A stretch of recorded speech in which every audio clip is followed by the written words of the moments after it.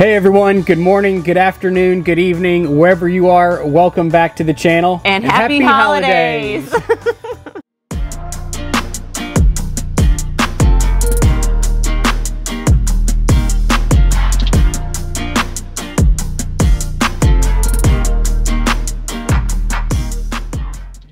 Welcome back everyone. On this week's episode, we're going to go through a holiday gift list idea that you can have for the boater in your life. Some of these items we have and we've used personally and really enjoy, and some of them are definitely on our wish list. So if there's anyone subscribing that wants some ideas, stick around to the end and we'll be sure to share some of these with you. We're looking forward to family time on a houseboat this holiday season, and we're already cozied up with a nice houseboat drink. So why don't you grab a drink and do the same, and cheers. Cheers.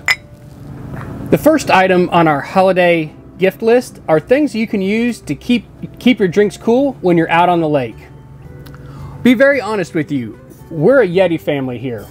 We've used their products on our houseboat, on other boat trips that we've been on, and we really stand by it. Because when it's a hot day outside, the last thing you want is your ice to melt or your drink to get cold. And there's a couple different Yeti products that we really like. The first one is this Yeti Huggy. It holds a 12 or 16 ounce aluminum can, and it very simply unscrews like this to put your can in there, and it screws right back on, and it works fantastic. For those times where you might need something more than just a 12 ounce adult beverage, the Yeti thermal cup is also fantastic. We'll use this for coffee in the morning sometimes, and then adult drinks later in the evening. So it'll keep your coffee warm and your ice cold. It's a great cup. And finally, the one Yeti product that we use a lot is this Yeti cooler. Our friends gave us this cooler for our wedding a number of years ago, and we use it quite a bit. This will hold quite a bit of beer and a lot of ice and keep it cold for a long time. Another thing that we use this for is when we pack our food from home to come up to the lake, or we're leaving the lake to go back home. This will keep everything nice and cool that's been in the refrigerator or the freezer, and we don't have to worry about any of the food going bad. This holiday season, we think it'd be important to support your local stores.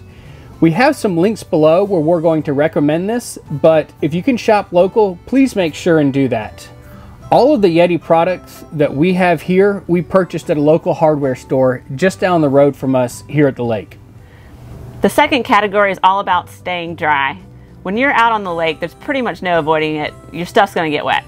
Whether you're out on your boat and there's a wave that comes that you don't anticipate, or if you're out swimming and then you get back on your boat, or if you're unlucky, there's a stray thunderstorm that pops up and then everything gets wet while you're out on the lake. The first thing we're going to recommend is a waterproof map. You can't go wrong with a waterproof map. If your phone dies or all your electronics die, you can always count on a waterproof map to make sure you can get home, especially if you don't know where you are on the lake. Maps are also great because they have some of the depth there as well. So if your electronics go out and you need to know if you're in a deep or a shallow area, those are very helpful as well. If you get lost, find the nearest channel marker, match it up on your map, and set yourself on the right course. The next thing that we recommend, you may have actually seen going around on Facebook. There's something called the Snackle Box.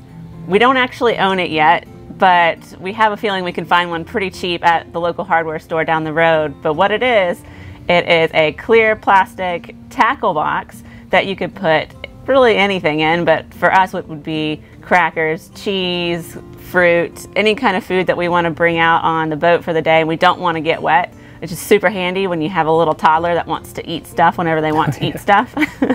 And you don't want it getting wet. So the Snackle Box definitely has taken us by surprise that's coming to our house this year. The third category that we'll describe is whatever floats your boat. And the first item on here is the Melon Hydra Hat. That's spelled M-E-L-I-N. This is a great hat because it's obviously waterproof. So if you jump off the boat or you're at the beach splashing around in the water wearing your hat to keep the sun out of your eyes, that's a good thing. But a lot of hats can sink. This one will not sink, and so if you lose your hat in the water, you'll be able to quickly find it and you won't lose a hat. The second item are hammockable sunglasses. Hammockable is the brand, but the great thing about these is they're 100% wood. So if you get hit by a wave again, maybe the same wave where you're wearing your hat, or you jump off the boat, or you just forget that you're wearing these sunglasses while you're in the water, these will float and you'll be able to find them. And again, the great thing about it is it's sustainably sourced wood, 100%, and it's very good for the environment. So you're not using some one-time plastics that may end up at the bottom of the lake and never biodegrade and be harmful for the environment. The fourth category is apparel to keep your houseboat party going. There's nothing more annoying than not feeling good when you're on a boat, or if a guest shows up, or you yourself shows up on your own boat and you start scuffing up your boat with your shoes. So the first thing that we recommend is a pair of shoes that will not scuff up your boat. We like the Sperry brand of houseboat shoes. They're not really houseboat shoes. I guess there's boat shoes. Boat shoes. But we'll call them houseboat shoes. Sure, why not? And what I like about these is that they're really comfortable and they're leather top, so it'll really kind of mold to your foot after you wear them a while. But there is a breaking in period, and I mean it's gonna break you in. It's gonna hurt the first couple of times that you wear them as they mold to your feet, but once they're actually molded around, they are some of the most comfortable shoes I've ever worn. And you'll see these are a little bit dirty because I wear them also on the dock and around the marina. I think you're really only supposed to wear them when you're on the boat, but I guess I break those rules. But you can see that the bottom is white, so when I do wear them on the top deck, I'm not going to scuff up the top with like a black sole. Yep. So highly recommend these. Keep the houseboat party going. And if you've never been on a boat and you're invited to one, grab a pair of Sperry's and you'll look like a pro. The second thing that we recommend to keep the houseboat party going is a relief band. If you're not somebody that often is on boats, you'll notice the first time that you get on a boat after being on land for a while is that you might feel a little bit seasick. And when we first got our houseboat, before we really settled into a rhythm of frequently coming up here enough to where we didn't feel the difference between being on land and being on the boat, we would get sick.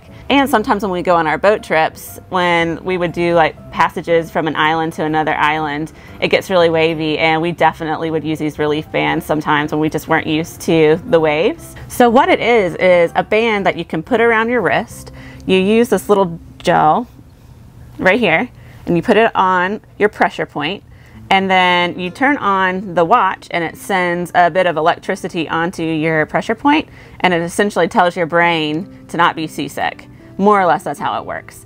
And this one is a little bit more expensive, so if it's something that you feel like you're going to use a lot, I highly recommend getting something like this because it works almost immediately. But if you're looking for something a little bit more budget friendly, you can always get these acupressure bands that you can get at just like a CVS. Mm-hmm. They also sell these for pregnant women that have nausea during the first trimester, and I actually use these for Claire, and thank goodness they have these. But I think these are like $12 versus this I think is $130. So there's two different options that you can use to help curb seasickness whenever you're first stepping onto a boat. And every now and then, if it's a really, really wavy day, I'll put these on and the first hour that we get here, and then no problem, we're good to go. And the fifth and final category that we have, we're calling toys for good boys and girls. We like to think that we've been pretty good this year, and this list wouldn't be complete without a little bit of daydreaming. The first item that we know that we want, but we've been kicking the can down the road on buying, is a lily pad.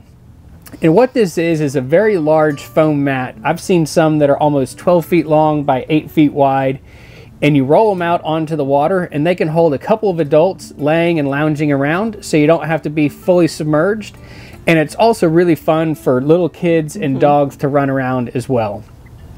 They come in all different shapes and sizes and colors, and so I think we're going to save up, and for next spring, hopefully we can get ourselves a lily pad. Yeah, there's a lot of different brands out there, and we've seen that the Aqua Lily Pad is one of the best-selling ones. So we're looking into that one right now, but we're just not looking too closely at the price. You know what I'm saying? Like, it's just, they cost an arm and a leg for what they are. They seem like, you know, probably worth an investment, but it is an investment. So that's on our wish list. Yes. And the last thing on our wish list while we're here is... While we're dreaming, would be a jet ski. The reason we really wanted jet ski is so that when we're out boat camping, we could have something to get back to shore really quickly if we needed to bring a guest in, or if we ran out of ice, or if we had an emergency during the day and needed to run back into shore. It would save a lot of time of having to put all the ropes back on the boat and come back on the houseboat. Also, I'm not going to lie, it would be a lot of fun to be able to cut a few donuts every now and then and zip up and down the lake on Kenny Power style. Yeah, Kenny Power style. Just zip up and down the lake on a quiet morning or afternoon. And the final thing on the list, if nothing here is resonating for you and you're looking to get something for that boat owner in your life, a prepaid gas card is definitely going to go a long way. Boats really don't run on favors or compliments, and so unfortunately they're going to take some gas to get around the lake. So again, if nothing here resonates with you, just get a prepaid gas card for the boater in your life. And we appreciate everyone sticking around to the end. We wish you all a safe and happy holidays with your friends and family. And speaking of gas, if you haven't seen our episode on getting gas on our houseboat, you can check it out right here. Bye.